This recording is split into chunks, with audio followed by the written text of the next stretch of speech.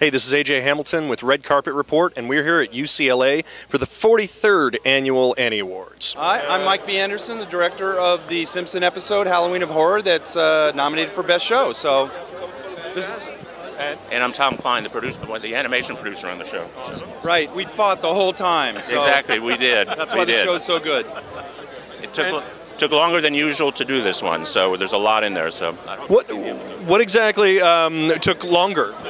It's really an elaborate show. It has a lot of set pieces in it, crowds, things we haven't done before in terms of camera moves, effects, and camera moves, and it's got an element of horror, which we haven't really done on The Simpsons. Now, was it the trio of stories, or was it the half-hour-long one where Lisa was? It was the half-hour The Simpsons on Halloween, a week before the Trilogy of Terror. I love that episode. Lisa freaks out with Taylor, and they're in the amusement park and the whole bit. So, right. Yeah. It's a great show, and Carolyn Omeni was a writer of it, and Matt Selman produced it, and they all put this amazing story together. And yeah, it's a great. I'm really proud of it. It's a great show. Yeah, you should be.